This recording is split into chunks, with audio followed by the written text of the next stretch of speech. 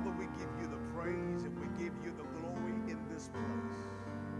Father, we want to pause and say thank you for invading this space, this place, at this time. We bless you for all that you have done. We thank you for your presence. It's rich in this place and we give you praise for it. Have your way, Holy Spirit. Thank you for your word. As we dive into the word of God this morning, we thank you that your word will not come back void. It will accomplish what pleases you.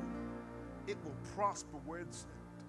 So we send the word to everyone listening under the sound of my voice. We command every situation, every circumstance to get in line with God's word. The Bible says it's those that are hearers and doers of the word of God. Those are the individuals that will be blessed. And so we set our hearts to be hearers and doers. We declare our lives will never be the same. Move, heal, deliver, set free. Make a way where there seems to be no way. We pause in advance and say thank you, oh God, for all that will happen today. Every good thing that happens, we'll tell everybody that you did it. We give you the praise and we give you the glory. It's in Jesus' name. Everybody believing said, amen and thank God. Romans chapter 4. Romans chapter 4. The text is Romans chapter 4. We're reading from verse 1 down to verse 5. Romans chapter 4, verse 1 down to verse 5. For sake of time, I'm going to read this out of the NIV translation. The NIV translation. Amen. Romans chapter 4, verse 1 down to verse 5. It says, what then shall we say that Abraham, our forefathers, according to the flesh, discovered in this matter? If, in fact, Abraham was justified by works, he had something to boast about, but not before God. What does Scripture say? Abram believed God, and it was credited to him as righteousness. Now, to the one who works, wages are not credited as a gift, but as an obligation. However, to the one who does not work, but trusts God who justifies the ungodly, their faith is credited as righteousness. You can stop right there. This morning, we're going to talk about righteousness on credit. Righteousness on credit. As we dive into the book of Romans, Romans has been deemed the constitution of Christianity. It is that big and that large and that broad and that deep. It has been categorically mentioned as the manifesto of Christendom. In other words, it is how a believer would come to know justification by faith. Romans is a book where Paul decided to put his thematic thrust on the fact that you are righteous, not based on your works, but based on your faith in the Lord Jesus Christ. He gives a systematic theology as to the fact he begins to flesh out the doctrine of righteousness. It is in Romans that we hear things as, I am not ashamed of the gospel of Jesus Christ, for it is the power of God unto salvation to the Greeks and also to the Jews. For therein where? Therein the gospel is the righteousness of God revealed from faith to faith. Paul spends time writing this book. He writes this book somewhere around 57 AD, at the end of his ministry. He was not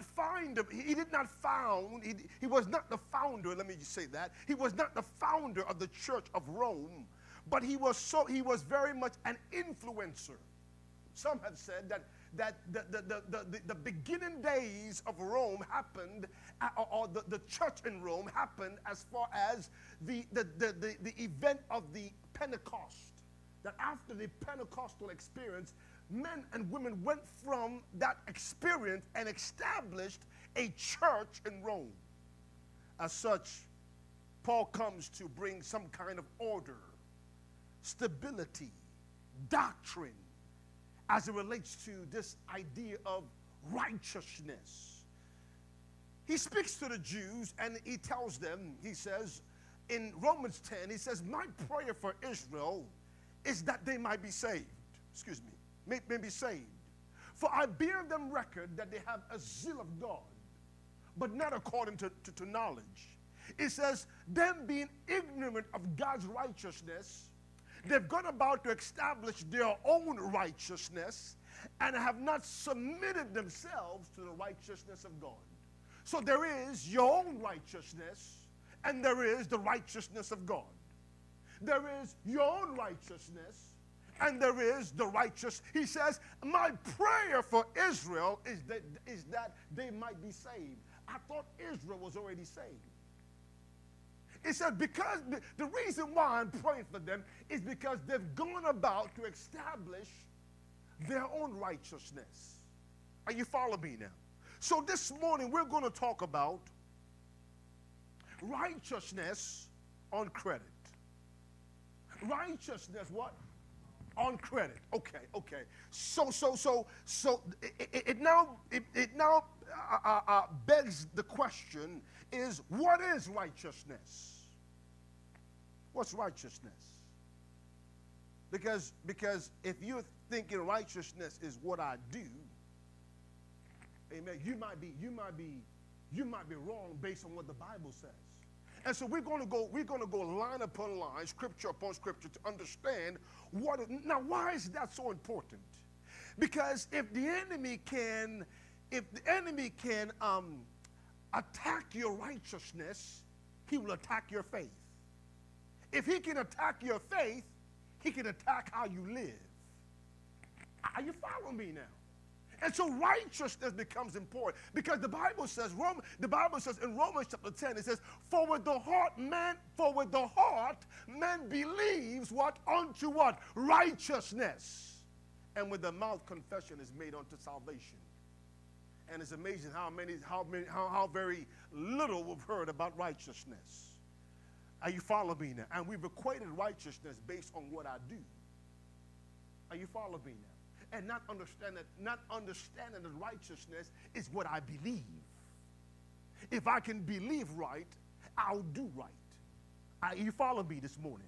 And so we're talking about righteousness on credit. Anybody ever used a credit card before? Yeah. Righteousness on credit. In other words, you get to buy a thing and enjoy it without even having the money for it. Yeah. And some of us, we've been too happy on that credit card, and it shows. Yeah.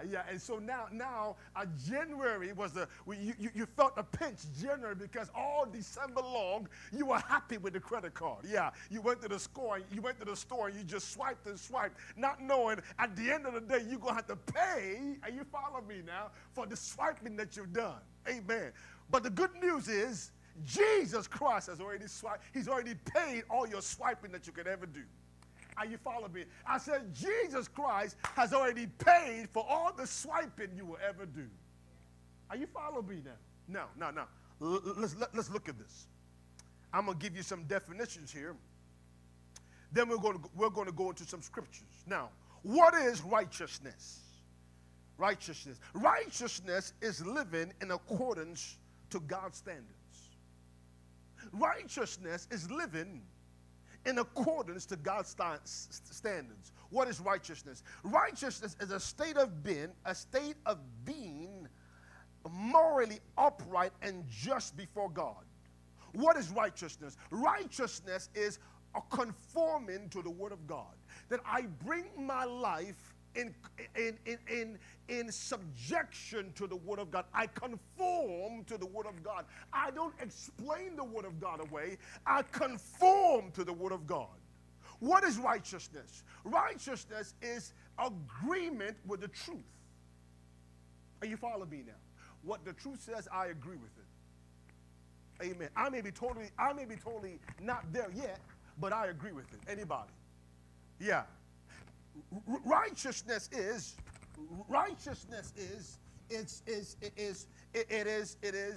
acting in integrity. Acting what? In integrity. That's righteousness. Righteousness also means doing what is just. Are you following me now? Now. Let's look at this in a different light, because some say, well, Pastor, I thought you're saying not to do, but you're saying doing in the same breath. Okay, I'll put it like this. What you do doesn't make you righteous, but righteous people do just things. Are you following me now? What you do doesn't make you just, but righteous people do just things. Other words, coming to church doesn't make you saved, but saved people come to church. Y'all get that? Yeah. You have to be first before you can do. The problem is we've been focused so much, the church has been focused so much on doing without being. Righteousness is being authentic to what God has made. Being what? Authentic. Yeah. I'm not faking this. This ain't a show. Are you following me now? I'm true to this. I'm not new to this. Are you following me now? Okay. So as we dive into this text this morning, notice where we are. Notice where we are. Paul says, "What shall we say that Abraham, our forefathers, according to the flesh, discovered in this matter?" What shall we say? That Abraham in the flesh discovered in this matter. So the question is, what did he discover? Because when we began this text, it said, "What shall we say that Abraham, our forefathers, has what? Discovered." So the question is, what did Abraham discover? Because you and I understand that when we are quoting this particular text, being credited, righteousness being credited by faith, we understand that goes all the way back to Genesis chapter 15, when the Bible says, "And Abraham believed God." The question is, what did Abraham do to get righteous? The answer is absolutely nothing. We keep let me just take a side note here. We keep saying Abraham, the man of faith, and Abraham, we somewhat elevate Abraham, and really, when you look at the life of Abraham, you understand Abraham he wasn't no better than you and I. Are you following me now? Abraham wasn't any better than you. Why am I saying this? Because the enemy's job is to convince you that you're not good enough. You're not good enough. You don't have enough faith. Yeah, if you pray enough, if you only fast enough, if you obey him enough, if you hear him enough, then maybe you could be delivered. Well, let's bring Abraham, for instance. God speaks to Abraham and says, "Leave your country, go to a place I will show you." Are you following me? Leave your father's house and your kindred and go to the place I'm going to show you, and I'm going to bless you and make your name great. Are you following me now? Now, if God were to tell you that, he told you to do that, and you know it was God, how much faith is going to tell you? How much faith is it going to take you to leave? None whatsoever. Why? Because you heard him. Are you following me now? God says, "Leave where you are, and I'm going to bless you." Okay. This is just common sense. I'm not blessed right now. God says, if I leave, he's going to bless me. Guess what I'm going to do? I'm going to leave. But the problem between you and Abraham is, I would have left and left everybody. I said I would have left because guess what? I heard God. Are you following me? I'm not imagining anything. God himself came to me and says, leave where you are, your kindred, all of your father's house, and go to the place I will show you. That's what he said. Somebody said, that's what he said. That's what he said. Yeah. I'm not hard of hearing. Are you following me now? So guess what I'm going to do? I'm going to pack my bags. Daddy, I love you, but I got to go. Unc, I love you, I got to go. Nephew, I said, nephew, I love you, but I got to go. But guess what Abraham did? He brought nephew, Lot. Are you following me now? He brought Lot, and he got into a lot of problems. Then the Bible says, okay, we're talking about Abraham, right? We're talking about the righteousness connected to Abraham. I'm trying to show you that don't let the enemy bamboozle you. Don't let the enemy try to take the faith that God has put on the inside of you and make it, and with your own mouth begin to say, I don't have enough faith. Or with your own thoughts begin to say, I'm not good enough. Are you following me? Abraham, he goes to a place, and says, God says, okay, Abraham, I'm going to bless you. And the Bible says there came a famine in the land. Guess what Abraham did? Did he keep going where God told him to go? No. Where did he go? He went to Egypt. And he went to Egypt. As he was going there and said, hey, you know, Sarah, you look good.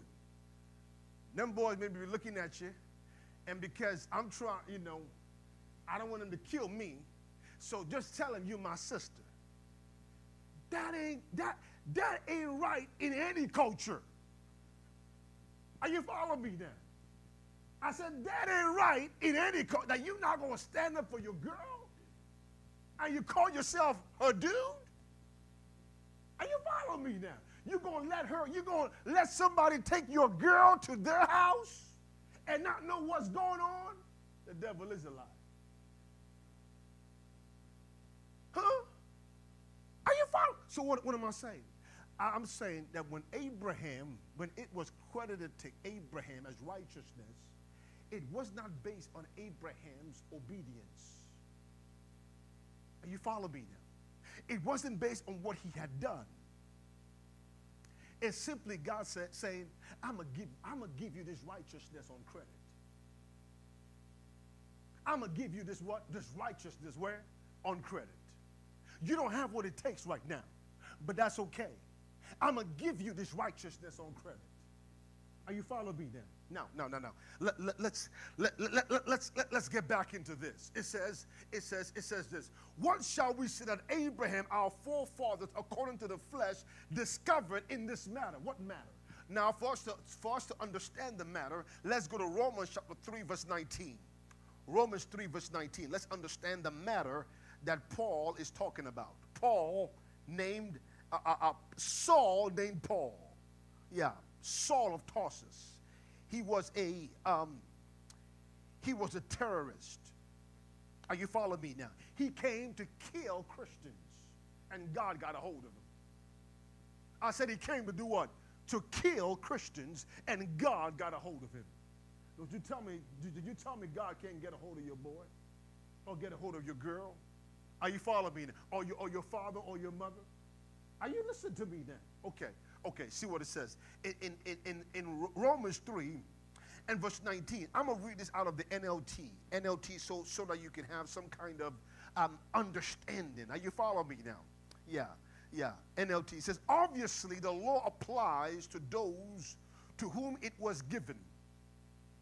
For its purpose is to keep people from having excuses and to show that the entire world is guilty before God. The entire world is what? Guilty before God. In other words, all of us in our best days were still guilty before God. Now let's keep going. Let's keep going. It says this. For no man can ever be made right with God by doing what the law commands. The law meaning the Torah. Are you following me? No man can be made right. Somebody say, well, Pastor, I'm going to just do the 10 Commandments. that still ain't going to make you right. The law was not given so you can be righteous.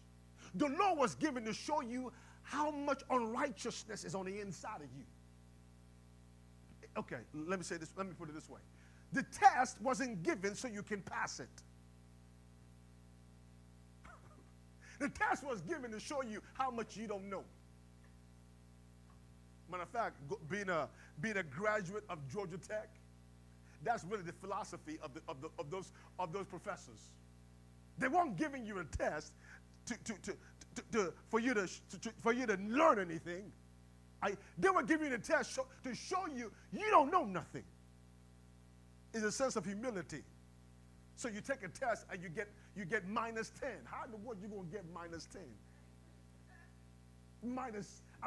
That's 0 minus 10. Are you following me now? Yeah. Okay. Okay. Are you listening to me now? Now. See what it says. It says this. For no one can ever be made right with God by doing what the law commands. The law simply shows us how sinful we are. Somebody said, well, Pastor, I'm going to do the Ten Commandments. Well, I wish you well. I said, I wish you well. It shows how sinful we are. What does that mean? It shows us that we all need Jesus. We all need Jesus. We all need Jesus. That without Jesus, we have a failing grade. Are you following me now? Okay, let's keep going. Let's keep going because it gets gooder. I said what? It gets what? It gets gooder. I know I got a master's degree, but it just sounds right. Is that all right? It just sounds right. Now see what it says. It says, but now God has shown us a way to be made right with him without keeping the requirements of the law, as was promised in the writings of Moses and the prophets long ago. We were made right. Now when you hear made right, hear the word righteousness, because that's what you was hearing in the King James. If we were reading this in the King James, you would hear righteousness or justification, justified. Are you following me? It's the same word. Are you following me now? Now, so see what it says. Verse 22. It says, we were made right with God by placing our faith in Jesus Christ. And this is true for everyone who believes, no matter who we are. Are you seeing this here now? It is, the emphasis is in believing and not doing. Are you following me now? In other words, I got to get my believer right. I got to get my believer right. And what's going to affect my believer is what's in my heart. Are you following me now? And that's what. And so the enemy. Okay, let me say it this way: the battle might be in the mind, but the war is for the heart. I said the battle might be in the mind, but the war is for the heart. If I can get now when I say heart, dear God, don't be thinking no physical organ, the thing that pump blood. Are you following me? That guy has nothing to do with what I'm saying. When I say heart, I'm talking about the core of who you are, the essence of who you. When I cut you to the center, what is that? It's you, the heart. So that's why the Bible says, for with the heart, with the core of who you are, man believes unto righteousness. If I can affect your heart, I can affect your life. Are you listening to me now? Okay, let's keep going. Let's keep going. It says, for everyone has sinned, and we have all fallen short of God's glorious standards. Now, we know that scripture. You know, Romans 3:23, all have sinned and come short of the glory of God. Yeah. But see what it said, and we stop there. We stop there. Why don't you keep reading? It says this, yet God, in his grace, freely makes us right in his sight. He did this through Jesus Christ, when he freed us from the penalty of our sins. So now, yeah, I know you did it, but you don't have to suffer the consequences. Okay, I'll say it again. I said, I know you did it, but you don't have to suffer the consequences. Human nature is you did it, and you're gonna have to suffer, pay for it. Jesus says, no, you did it, but you did it, but I've already taken the consequences. Are you following me now? Okay, you say, well, Pastor, what are you talking about? What I'm saying is grace and mercy showed up after you did it. Because if grace and mercy hadn't showed up after you did it, you and I wouldn't be looking at each other right now. Either you or I will be dead right now, because the wages of sin is death. Are you following me now? You'd have to pay for what you did. Yeah. And you nor I could ever pay for what we did. I said you nor I can ever pay for what we did. So we all need God. Are you following me now? We need God. Yeah. On your best day, you still can't pay for what you did wrong. Are you following me now? What am I saying? The righteousness of God is on credit to you and I. It's on credit. And so that's why we've got to come we've got to come to God knowing, understanding that we have a reverence for God because of all that he's done all that he's done in your past, in your present, and in your future. Are you listening to me now? Okay. Let's keep going. Let's keep going. Hallelujah. Let's keep going. See what it says. It says this.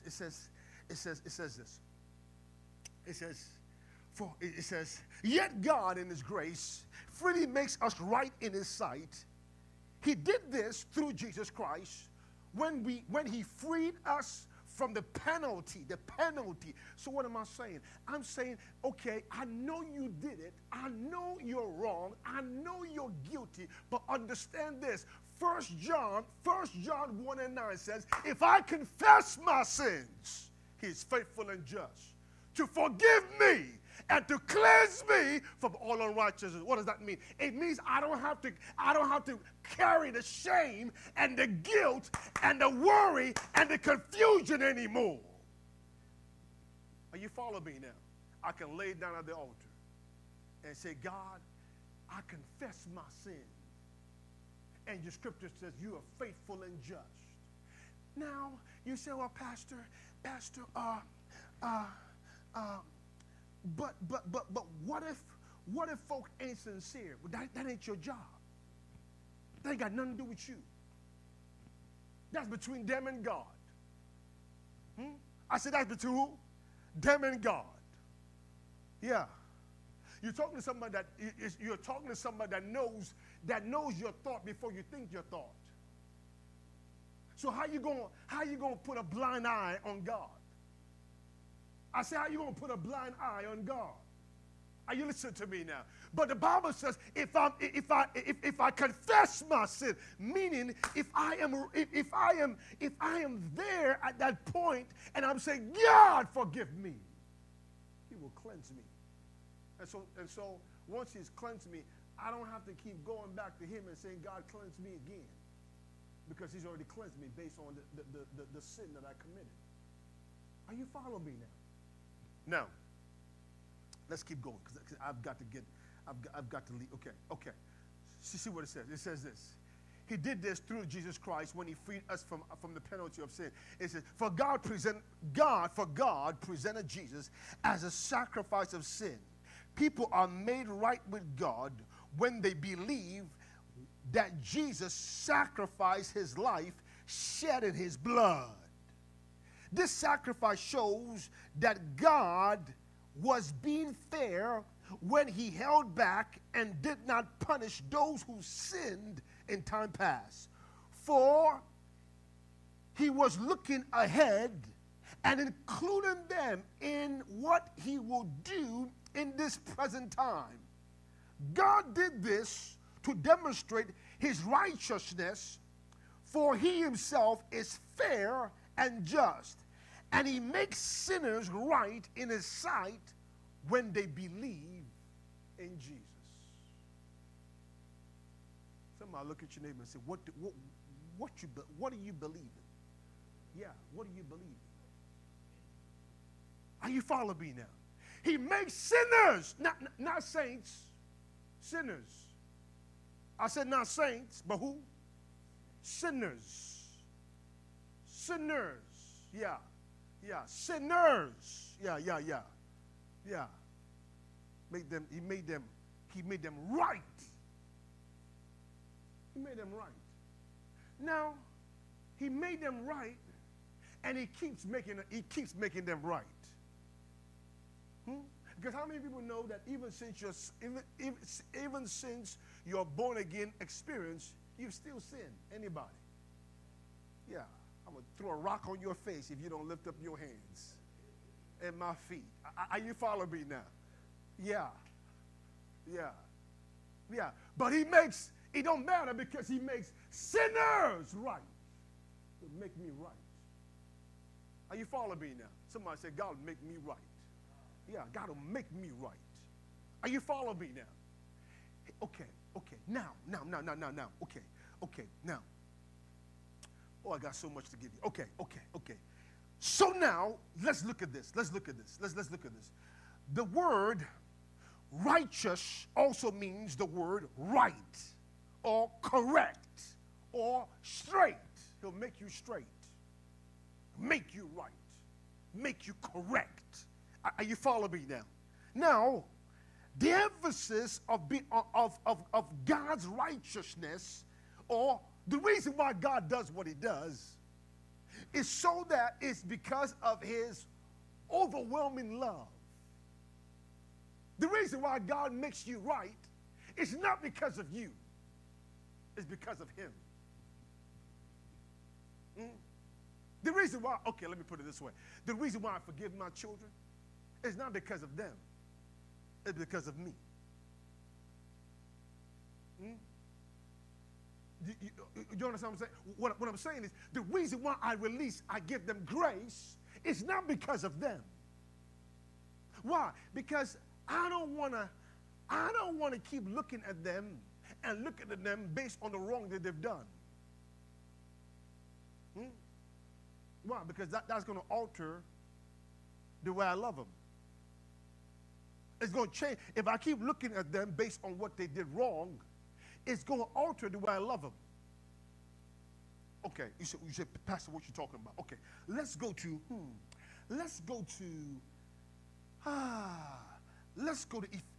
Isaiah. Let's go to Isaiah 40. Let's go to Isaiah 40, 45. Let's go to Isaiah 43. Isaiah 43. Let's look at verse 25.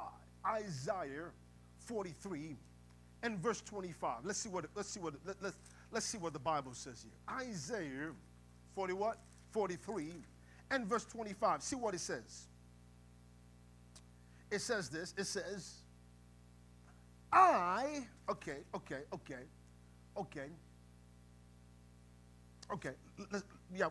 We can go there.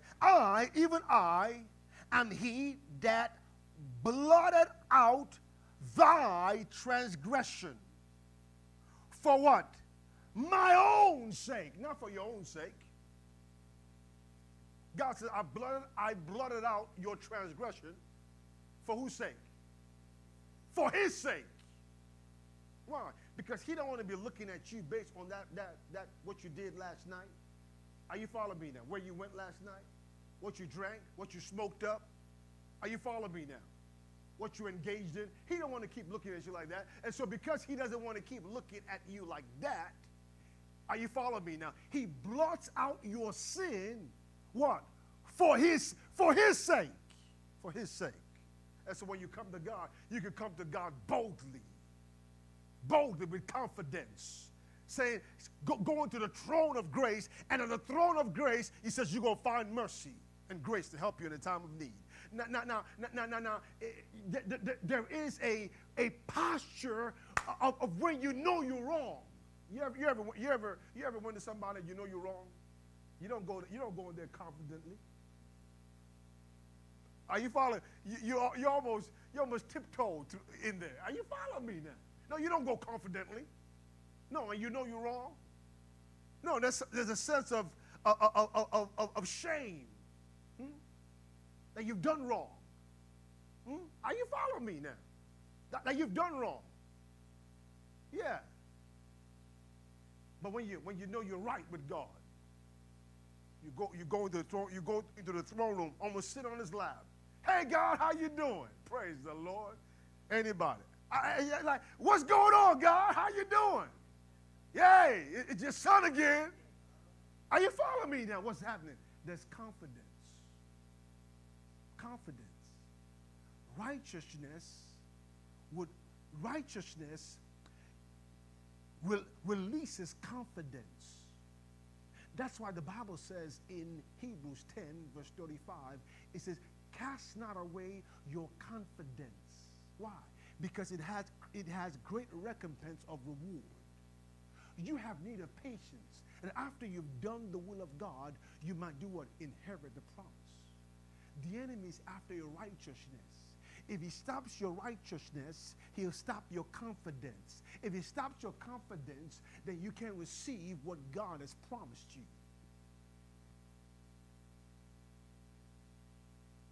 Are you following me now? So it's more than just being a goody-goody two-shoe. Are you following me? And dotting all the I's and crossing all the T's. It's my life is on the line here.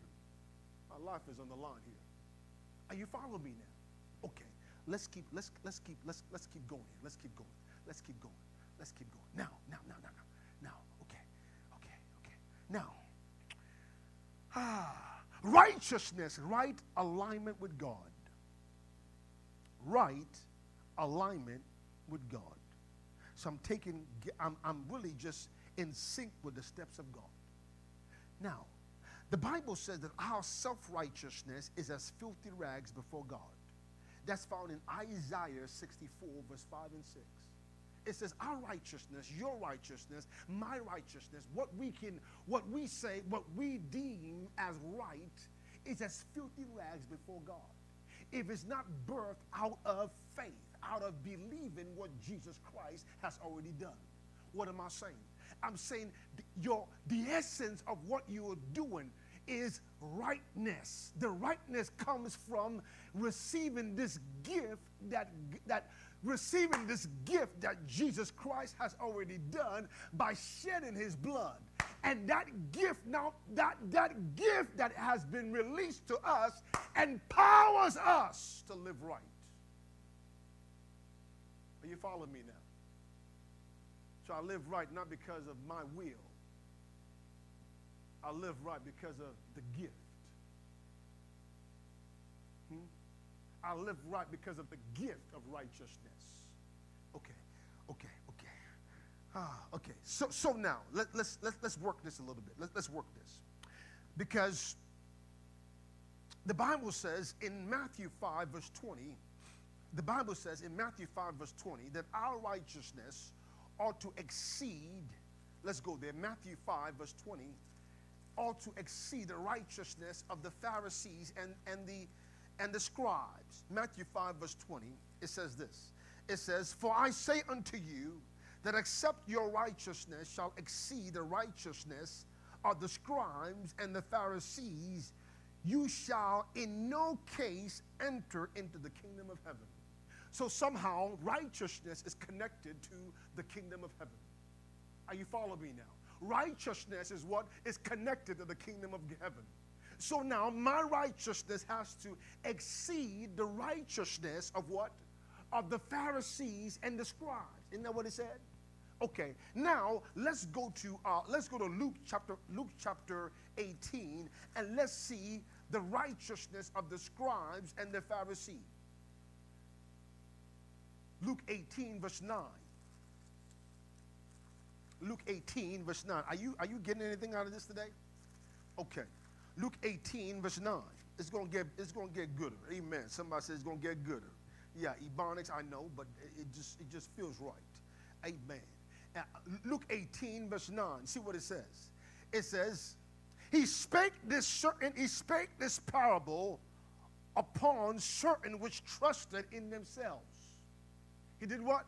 He spake this parable upon certain that which trusted in themselves, that they were righteous and despised others. They were righteous, and so they looked down on others. Anybody ever met anybody like that? Yeah. Some of us can look in the mirror and see who I'm talking about. Yeah, righteous, and we despise others. Yeah, I won't. You don't say it. You're not gonna say I despise you. No. It's in your words, in your action, the way you look, the way you kind of put your eyes up and frown and talking talking back in the booth in the corner and talk about the situation as if you've never done it before, as if it wasn't but a few months ago, maybe a year or two ago, that you were doing the same thing, but somehow we think we're righteous, we're too heavily minded that we're no earthly good. We put our nose up there and we look down on everybody that even resembles us and even act like us, and they smoking weed, and we put our nose up there. It wasn't long ago that you were smoking your own self. You were full of yourself. Maybe you weren't smoking weed, but you were smoking yourself. Are you following me now? It wasn't long when you were acting the fool. It wasn't long. I said it wasn't long when you were away from what God had promised you, and you cried out to God, and God forgave you and delivered you and rescued you and empowered you and prospered you and favored you and had mercy on you in spite of you. In spite of you. And somehow we look our nose down on others. Look our nose down on others because they're going through. And it wasn't a few years ago where you were going through. That's why you got to rely on the mercy of God. You got to not only rely on the mercy of God, you've got to give mercy. Are you following me? You've got to give compassion. You've got to give humility. Are you following me now? You've got to give people room for error, room to make a mistake. Are you following me now? Because who are you? Who are you? Now let's look at this. It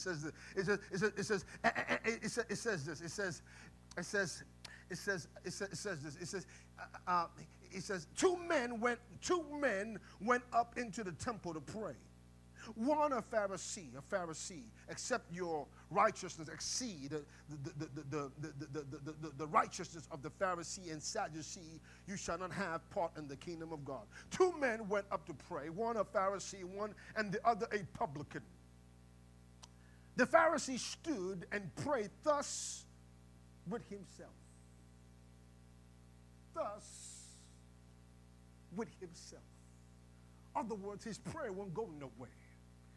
He was so intoxicated as to who he was, what he did, how well he was in the faith, that he bypassed who God was. He failed to understand that the reason why he's breathing is because of God. And so he was so intoxicated with himself. As such, he prayed to himself. He prayed to himself. He was going to pray and answer the prayer all at the same time. Yeah. He prayed to himself. See what he said. He said this: God, I thank thee that I am not as other men. Yeah. Extortioners, unjust, or you can say connivers, or you can say bootleggers. You follow me now? I'm not like any of these men. Yeah.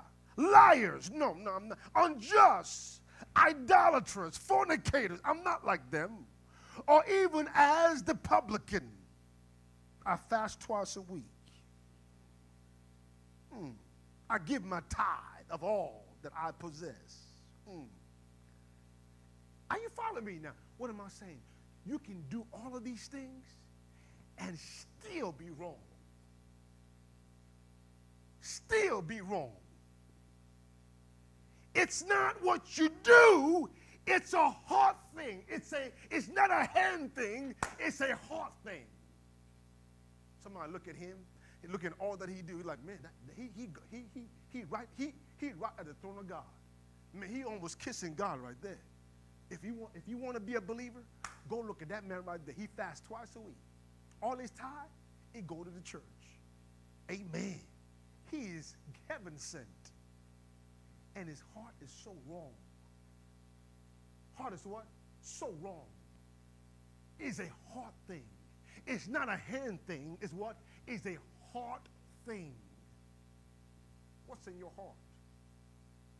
What's in your heart? You follow me now. What's it? Because the Bible says it's out of your heart that flows the issues of life. The force is in your heart. So I got to get your heart right. I got to get your heart right. Now, okay. Now, let's look at it. Let's look. It says the publican says this. It says the publican standing afar off would not even lift up so much his eyes unto heaven. He smote upon his breast, saying, God be merciful unto me, a sinner. I tell thee, this man went down to his house justified or right before God rather than the other. For everyone that exalts himself shall be abased, and he that humbles himself shall be what? Exalted. So there is an area of righteousness that deals with humility. Humility. Bible says God resists the proud. The proud. It's amazing to me that I've been in a lot of rooms.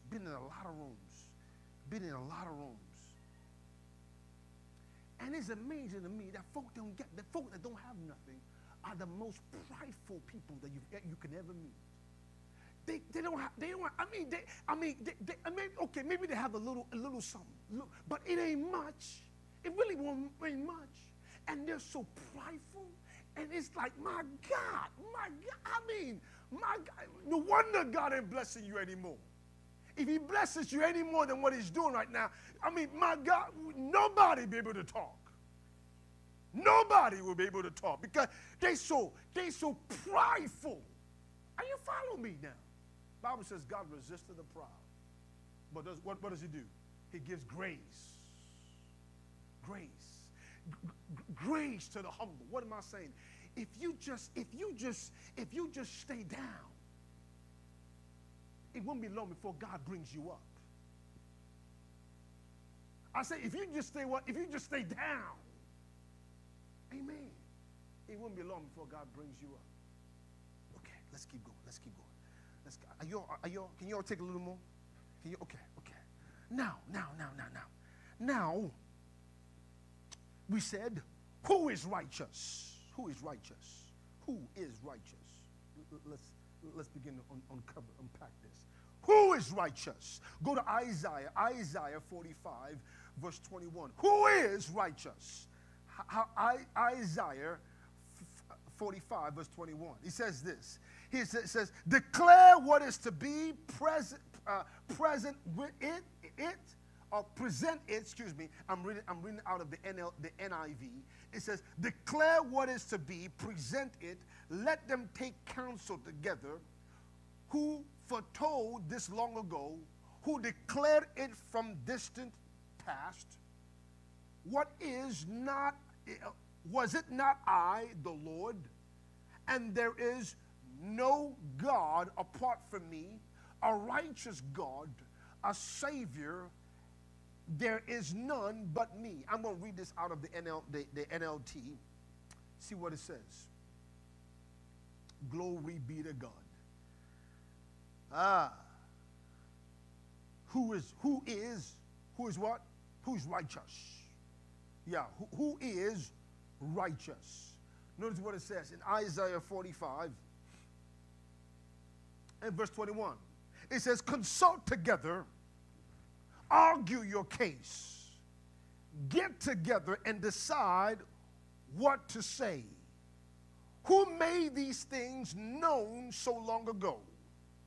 What idol have ever told you they would? What idol have ever told you they would have? What idol have ever told you they would happen? Okay, there we go. Was it not I, the Lord? For there is no other God but me, a righteous God and Savior. There is none but me. Let all the world look to me for salvation. For I am God, and there is no other. I've sworn by my own name, I've spoken the truth, and I will never go back on my word. Every knee will bend to me, and every tongue will declare allegiance to me. The people will declare, the Lord is the source of all my righteousness and strength. And all who are angry with him will come to him and be ashamed. I, the Lord, and in the Lord, all the generation of Israel will be justified, and in him they will boast. Notice what it says. Notice what just happened. It said this. He said this. It says this. It says, the people will declare, the Lord is the source of all my righteousness and strength. Is there a connection between righteousness and strength? Yes. Righteousness and strength. Yeah. Because the enemy's job, that's why the Bible says you ought to serve God with all your mind, your soul, and what? And your strength.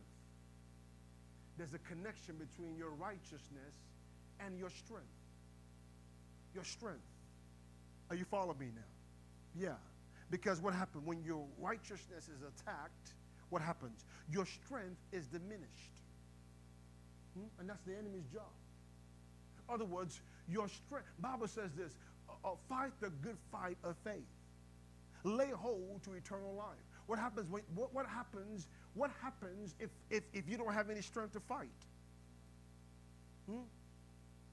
It says in Proverbs, it says, if you faint in the day of adversity, it's because your strength is too small.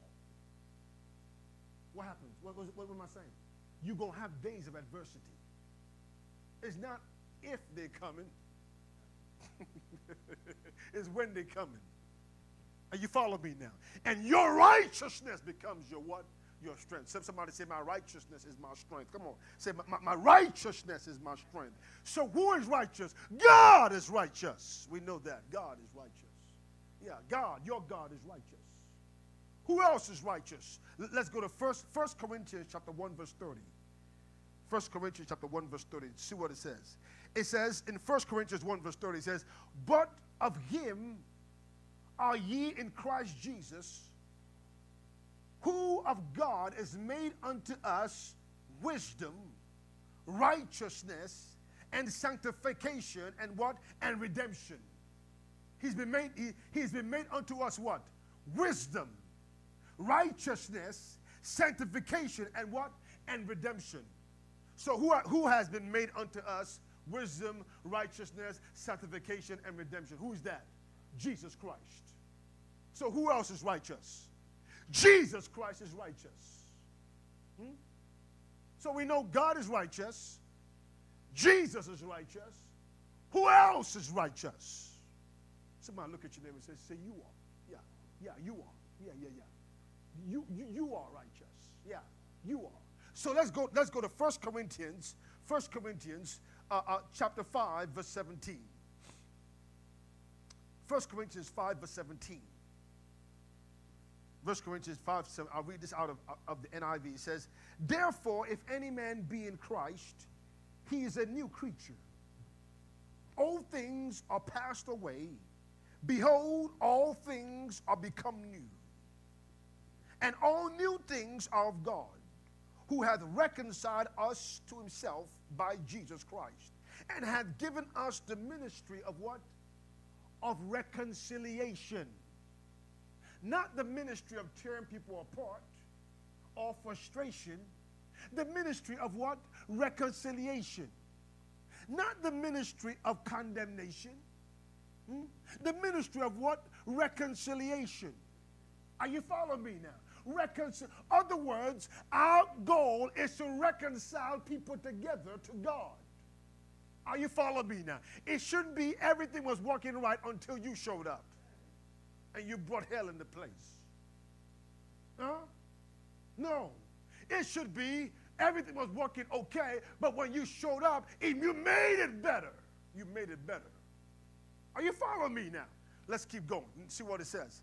It says, to wit that God was in Christ reconciling the world unto himself and not imputing their trespasses unto them. Now, why wasn't he imputing their trespasses unto them? Come on now, class. Why wasn't he imputing their trespasses unto them? Why is that? Because of Christ, okay, but because of himself. Ain't that what we read in Isaiah 45? He blot out their transgression. What? For his sake. For his sake. It wasn't because of what they did. Yeah, it wasn't because of how good they were. The truth is, they probably were as bad as they were when they got forgiven as they would the next day.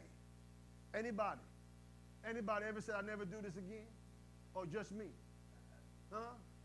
And the next day, guess what you were doing? You were doing the very same thing that you were telling God you were never going to do again. God, I never do this again. I never do this again. God, if you do it, I never do. And are you following? It went about 4 or 5 hours, and here you go. Here you go. Are you following me now? Okay. That's how good your God is. I say what? That's how what? Good your God is.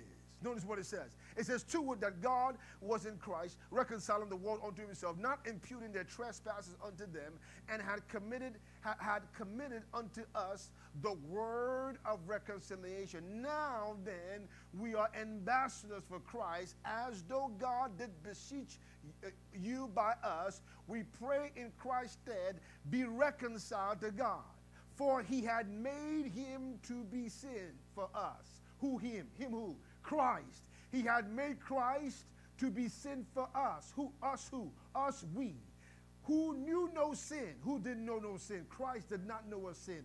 That we, me and you, we knucklehead ones, we that always do wrong, we might be made the righteousness of God. We that's always making excuses. We that's always going to God and saying, God, forgive me. God, if you bring me out this time, I'll never do it again. Yeah.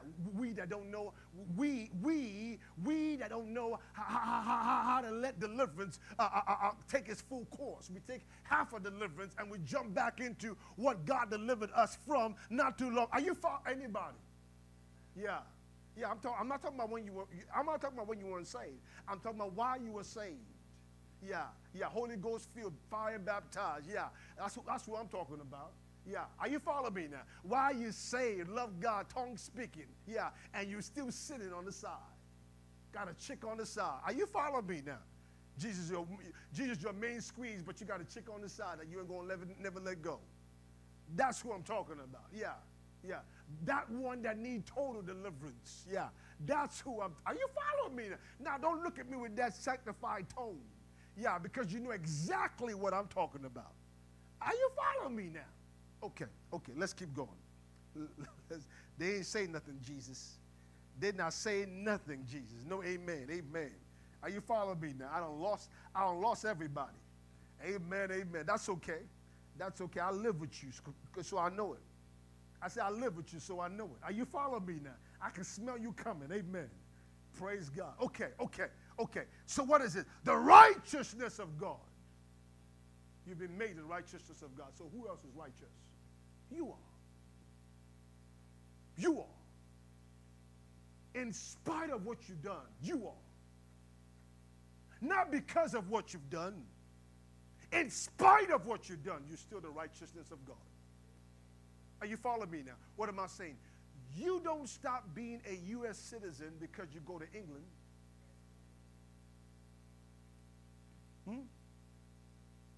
I say you don't stop being a U.S. citizen because you're in England. You've been made the righteousness of God. Now, okay, Pastor, I'm made the righteousness of God. Thank you, Jesus. Does that mean I can do anything I want? Absolutely not. Absolutely not. Because with your righteous self, you're going to mess around, keep doing that unrighteous stuff, and bust hell wide open. Are you following me now? Don't let him catch you doing unrighteous stuff.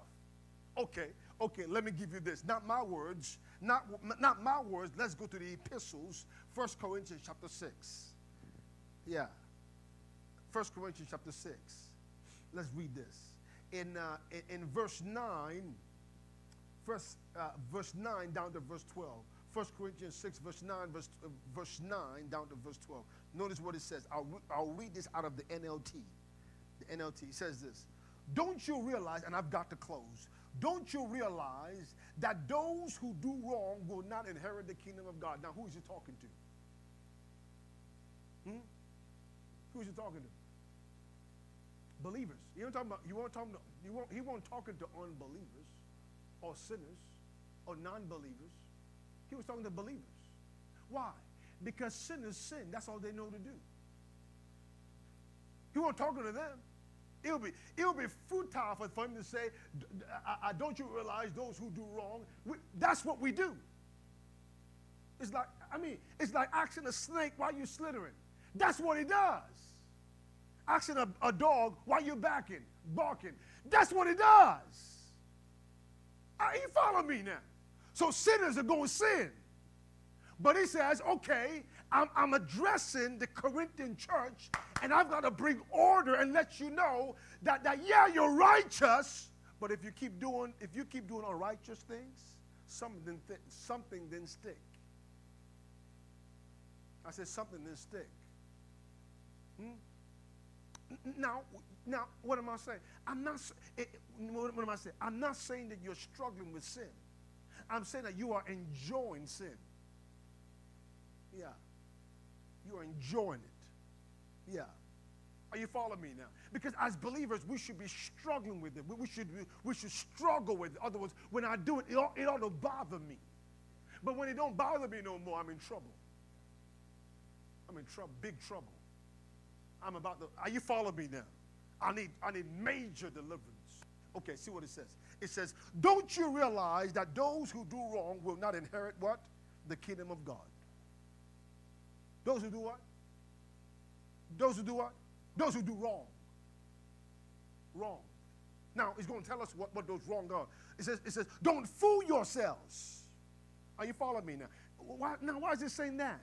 Because some of us can take this and say, well, okay, it's not what I do, it's what I believe. So, yeah, I'm going to believe this, but I'm going to do that. And it don't compute. Because if you believe this, you're going to do this. Are you following me now? Yeah. Your believer is going to affect your doing. Yeah. But if your believer is contradicts what you are doing, then something is not computing. There's a short circuit there. And you follow me now. Bible says it this way. Let me give you a scripture. The Bible says it this way. By their fruit you will know them. Fruit. By their fruit. Yeah. Yeah. You believe what you believe. Praise God. Nobody can see that. But we can see your fruit. You follow me now? You call yourself an orange tree all you want. Or if I stand there long enough, I'm going to see your fruit. Are you following me now?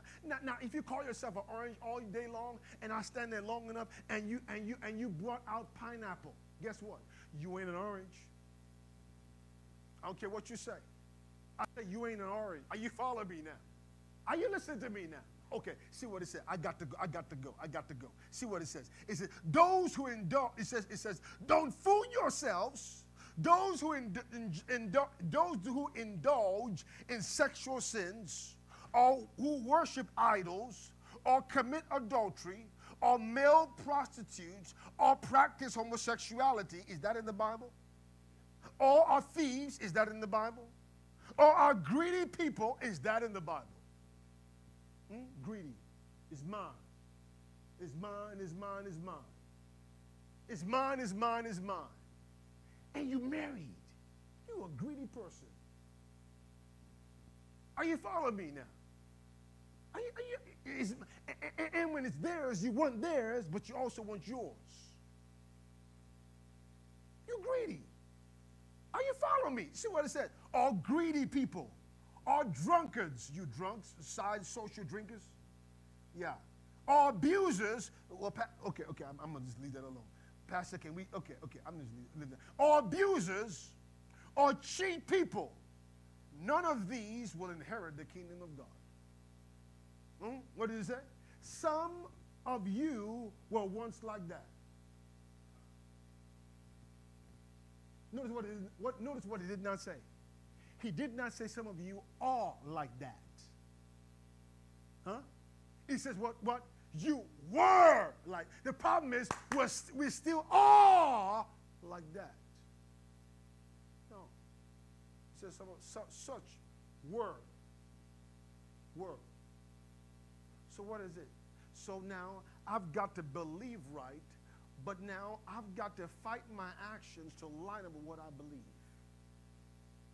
Because my flesh wants to do everything everything right here. My flesh loves it. Everything in here. Yeah. You leave your flesh alone long enough, it's going to take control.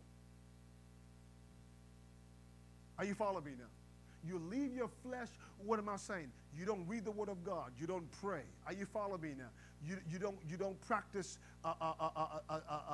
temperance, and you don't practice love and joy and peace and patience and kindness and goodness and gentleness and faithfulness and self-control. If you don't practice all those things, the fruit of the Spirit in your life, what's going to happen? Your flesh is going to take over. Big time. Big time. And you'll look at yourself in the mirror and you can't even recognize yourself. Are you following me now? Okay, I've got to go. Notice what it says. Some were some of you, but you are cleansed.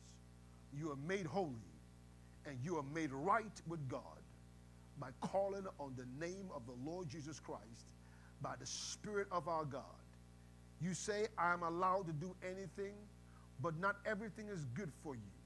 And even though I'm allowed to do anything, I will not become a slave to anything. Amen. I will not become a slave to anything. So that is coffee. I'm not going to become a slave to coffee. I don't have to have coffee in the morning. That's soda. I'm not going to become a slave to soda. Are you following me now? That's ice cream. I'm not going to become a slave to ice cream. Well, I can't help myself. Then you are in a slippery slope. That's donut. I'm not going to become a slave to donut. Are you following me now? I'm not going to become a slave to food. Are you following me now? I'm going to shut it down. Are you listening to me now? I'm going to discipline myself. Paul says, I keep my body under subjection, lest after I preach to others, I myself become a castaway. Are you following me now? So yeah, there's this essence of believing, but at the same time, I've got to discipline my flesh. No, you're not going to look at that. No, you're not going to go there. No, you're not going to call her. No, you're not going to call him. I'm going to discipline my flesh. Even though my flesh is crying out loud, I'm going to discipline my flesh. Are you following? No, you're not going to say that. No, you're not going to give them a piece of your mind. I'm going to discipline my flesh. Yeah, no, you're not. You're not going to curse him out. No, you're not going to say that. I'm going to discipline my flesh. Are you following me now? It's called maturity. Yeah. I'm not going to let my feelings. I'm not going to be ruled by my emotions. No. I'm going to discipline my flesh. Are you following me now? Yeah. It may feel good, but it ain't right. Then everybody may be doing it, but it's not the Word of God. Because at the end of the day, I'm not going to answer to my kinfolk. I got to answer to God. I got to answer to God. So nobody could be there. And I still got to do what's right. Are you following me now? I said nobody could be there, but I still got to do what's right. Are you following me now? Okay. Now, how far am I? Okay. Okay. Okay. So, the enemy's job is to bring condemnation. Let me do this and I'm done. I'll do this piece and I'm done. The enemy's job is to do what? Bring condemnation. And you have to be aware of it. The Bible says this. It says in Isaiah 54, verse 13. Isaiah 54, verse 13. See what it says. Isaiah 54, verse 13. Hallelujah. Praise the name of Jesus. Oh, my God, my God. I got to hurry. Isaiah 54. The enemy's job is to bring condemnation. Isaiah 54 and verse 13. Walk our way down to verse 17. Notice what it says. It says, and all thy children shall be taught of the Lord, and great shall be the peace of thy children. In righteousness, in righteousness shall thou be established. In other words, in righteousness you're firm, you're tight, you're right. Are you following me now? Thou shalt be far from oppression, and thou shalt not fear, and from the terror, and it shall not come nigh thee. Behold, they shall surely gather together, but not by me. Whosoever shall gather together against thee shall fall for thy sake. Behold, I have created the smith that bloweth, the coal in the fire that bringeth forth bringeth forth an instrument for his work. And I created the waste to destroy. No weapon that is formed against thee shall prosper, and every tongue that shall rise against thee in judgment shall be condemned. This is the heritage of the servant of the Lord, and their righteousness is of me, saith the Lord. No weapon formed against you shall prosper, and every lying tongue that rises up against you in condemnation against you shall be condemned. Why? Because it says this. Because this is the heritage of the servants of God. Their righteousness is not of their own selves. So when you are now empowered to do right, don't you get the big head. When you've left that stuff alone and you've been totally delivered, don't you now begin to say, it's the strength or the might of my hand that has caused me to walk in this glory. You've got to understand, no, the righteousness that I am displaying is because of God and not because of me. Are you following me now? Because now, why does it say the tongue that will rise up against in judgment? What was it talking about? It's talking about the accuser of the brethren. The Bible says in Revelation chapter 12, it talks about the accuser of the brethren in verse 10. It says the accuser of the brethren that accuses the believers night and day. Night and day. You ever missed it before? And the enemy was accusing you night and day? Telling you how wrong you were? Beating you up? Are you following me now? But the Bible says this. It says in 1 John chapter 3, it says, if your heart condemns you, God is greater than your heart, and he knows all things. Are you following me now? Let's go there, and I'll close with that. There's 1 John chapter 3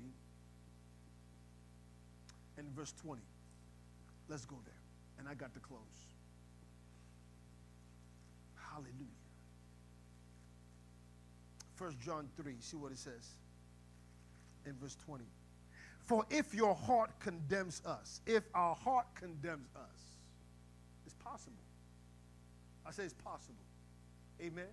If your heart condemns you, you did wrong, and now the accuser of the brethren shows up, and now you're condemned.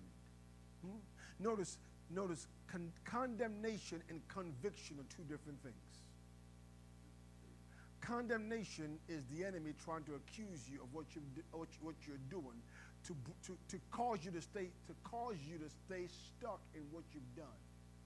Conviction is the Holy Spirit telling you that you've done wrong, and now taking you from where you are to where you're supposed, restoring you back to fellowship with God. Are you following me now? Two different things. Two different things.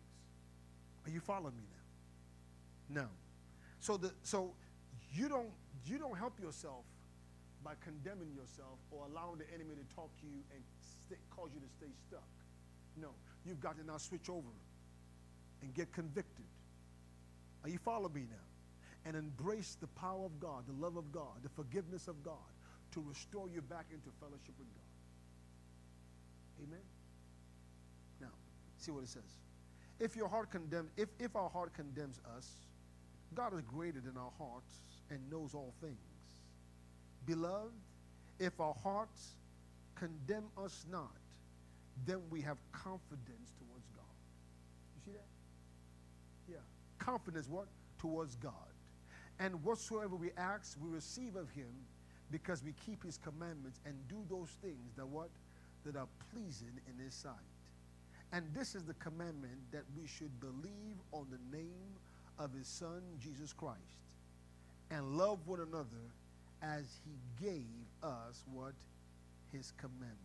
And you see this in it? Oh, it's all speaking to each other. That we've got to believe on the name of Jesus. Are you following me now? And when we do that, what happens? We have confidence towards the Father. Anybody got some confidence in this place? I've got confidence towards the Father. In Jesus' name. Amen. Were you blessed today? Well, give God praise and give God glory in the house of God. Amen. Amen. Hallelujah.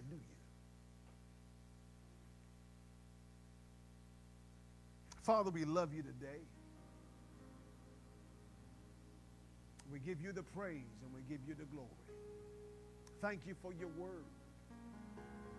Thank you, Father, for speaking to our hearts. Thank you, Lord, that even if our hearts condemn us, God is greater than our hearts and knows all things. And so in the name of Jesus, we receive grace.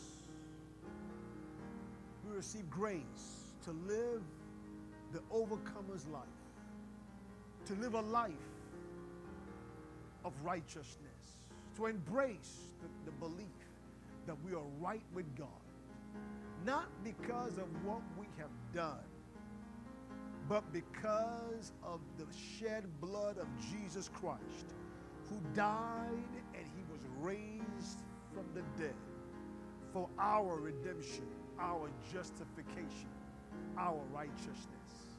We receive that today. We receive that today strong. We speak to every lying tongue of the enemy, every condemning voice, and we declare in the name of Jesus that whom the Son has set free is free indeed. We declare that we are the righteousness of God, that he has made us the righteousness of God, because he that knew no sin became sin for us, that we might be made the righteousness of God. And so we receive that today. We receive strength today. We receive joy today. We receive confidence today. We receive assurance today. We receive authenticity today. We give you the praise and we give you the glory. Spirit of a living God, fall fresh in this place. Touch, heal, and deliver. In the name of Jesus. You're here today and you say, Pastor, that word was for me. That word was for me. I've been struggling. The enemy has been messing with me concerning my righteousness, my faith, my stance, where I am with God. And so I know that I'm right not because of what I've done. I know I'm right because of what Jesus has already done on the cross. You're here today, you say, Pastor, that's me. That's me. That's me. You were speaking to me. God used this message to elevate my faith. If that's you, just shoot your hands up real quick. I see that hand all over the building, all over the building, all over the building. I see that hand. Oh, all over the building. Father, in the name of Jesus, touch,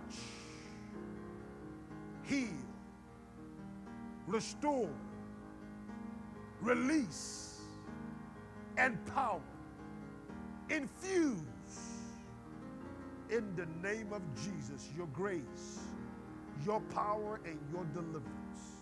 I thank you for what you've already done.